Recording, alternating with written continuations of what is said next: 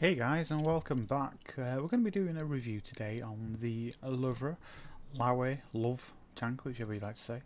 That tank's a tier 8 premium tank, and it is by far a wonderful tank. I always say people always underrating it, saying how bad the tank is, how crap it is. It costs 12,500 gold,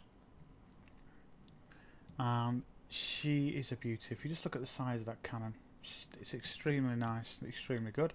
It's a 10.5 centimeter gun, fires a rate of fire 5, average penetration 234 and average damage of 320, and it's pretty solid all around. The armour's not overly good, 120 front, turrets 120, but it can be quite bouncy.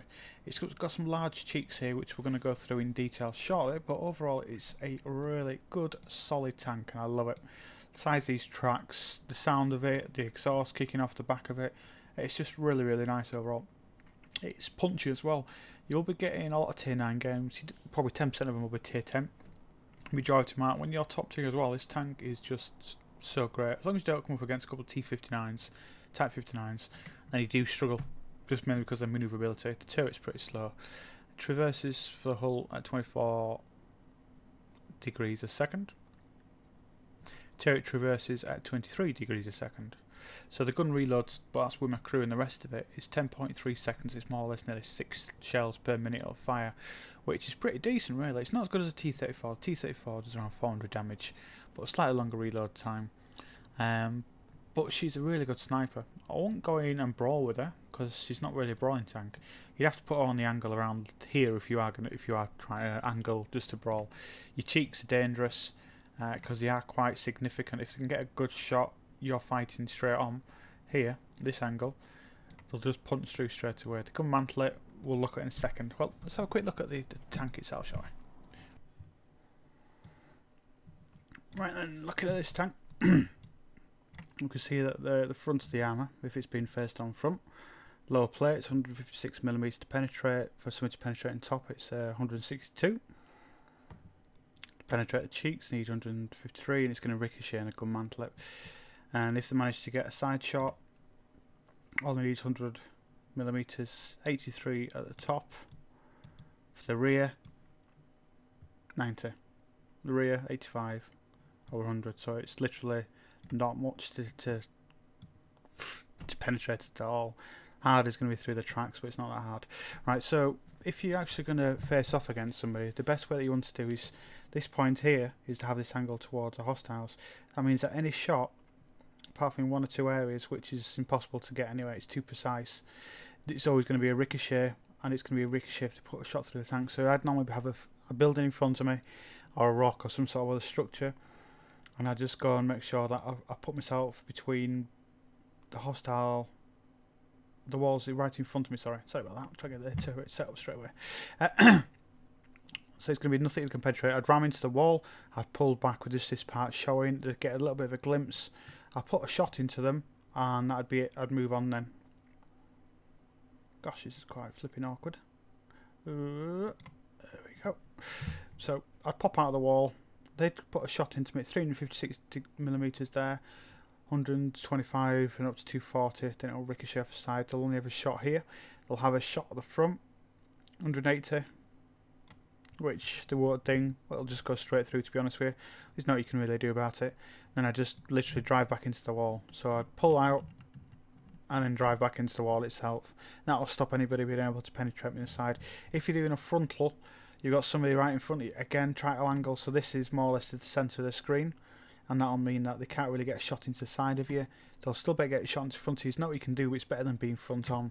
At least you've got a higher chance of ricocheting because you've got more angle towards them. So it means even more to get through, and if the M2 low, it's just going to ricochet off the bottom of you. Always make sure your gun mantle is the best thing. Keep that pointed to where their gun is. Also, when you're engaging somebody, if you're right up to them, right in the face, and they're trying to shoot at you, and he starts to seem to aim towards this area, just start turning the tank so that it becomes even thicker. Then it depends on the speed of the rotation of the gun, obviously. If you find a T-34, it's okay to do. You start seeing them to come towards this area here, moving towards your arse. You start turning the tank more towards their gun, and you just literally sit there pressing A and D and making your tank move while their turret moves. So each of the times you're taking shot after shot into them, so it's quite easy. It's a nice tank overall. It's better as a sniper. It's not something that's nice just to be sat in the middle of the open and firing away when you can be shot back at. Only do it if you're spotted by your mates, if you're going to sit in the middle of nowhere. Otherwise, like with the video that you're going to see shortly, I did some good damage, 3,500 damage. And it's mainly because I tried to keep myself safe, took shots, push in, pull out, took a shot, pull out, move back in, take a shot. Sometimes it don't work, you'll get a shot depending on what their reload speed is. Well, let's have a look at the gameplay now. Right then, so let's just rock on, shall we? And it's myself, Bushy and Joker's playing today. We're playing the platoon of Loves, whatever. And I would like to come straight down the middle and then try to get to this point here in E2, E3 and try to cover. Just going to slightly speed it on to get to the action. Oh, you can see that there's an IS-3 just in front of us. So I'll put just a shot straight through him straight away. He gets one back. A fast reload than he is. So I put a shot straight through the side of his tank. And I take another return fire. I couldn't really angle it. I've angled it as much as I can if you look here to where I should be able to stop him, but he's got good penetration. It's just going straight through like a knife through butter. Third shot, 965 damage done so far. I'm backing out. You can see two tanks coming towards the back of us, the Jagdpans and the AT-15. This area is pretty... It's always different if anybody actually bothers to come down the side or not. They have done this time, so we're going to push around in a second. This guy gets out of the way.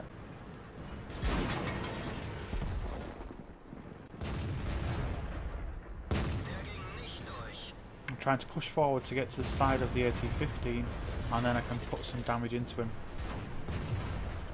So at the moment all I'm doing is aiming straight through his cupola. Put one shot through him. With the reload, the guy's just stuck there. He wasn't in such a good position, he shouldn't have come round so far. If he would have stayed round the back of here, where it is now, he could have just angled himself back, took a shot, popped out and fired. I took one shot then. I wasn't angled very well at all. A bit stupid really.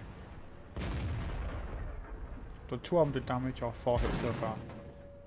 Chap just died behind it. Oh, no it wasn't, he was just hit. Nice solid hit. I tried to keep myself pushed up against this tank here so they've only got a slight part of me to see, which could be quite a hard shot to hit, to be able to penetrate me just there. Shot through the Jagdpanther.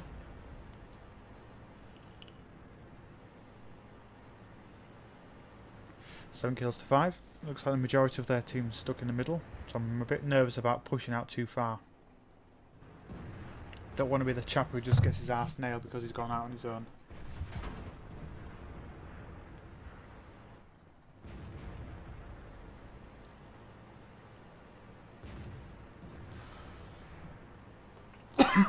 Excuse me. Try relocating now. I'm a 2-shot hit. Speed of a touch. I'm going to try to push round, kill a Borsig, and assist my friend because he's screaming out on TeamSpeak that he's getting butty battered. Put a shot into Borsig. He's now on 26 points, which is unfortunate. A little bit more damage, he would have been killed, and he'd probably have been able to help our friend more. Just take another shot. Down to his last health. Ooh, he's got 30 health, so then both of them guys are 1-shot kills.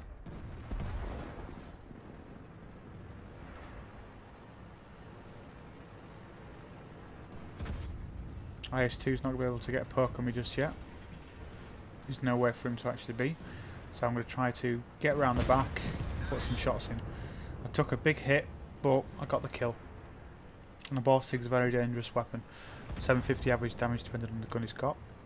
Which means he only had the lower gun then, it was only 450 damage gun. Otherwise I would have been killed in one go. Now, there's no real way that I could have stopped then, that getting killed by a T-34, because the shells are so punchy, it's just game over straight away. Well, at least I got one shot into him and then he's got a little bit of health left. which is going to be changing soon. So the IS-3 is now engaging him.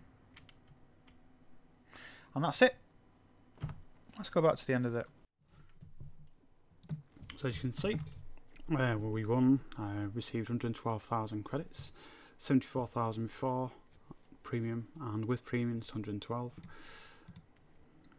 Our platoon did the most damage. I did 3,500, got 3 kills, and overall I received 90,576 credits, which isn't bad. It's I think it's a really good amount. And I'm gonna get this sort of level with the IS-6 or the Type 59. I had 14 shots, 13 penetrated, and the damage I caused, as you saw, I took 6 penetrated because the armour, I didn't really angle it very well, as you saw. Spotted a couple of targets. I didn't do any damage due to players' assistance. Normally if I shot somebody in the track I would have got more points for it, but overall not such a bad game. Let me know what you think, guys, about the gameplay, about the review.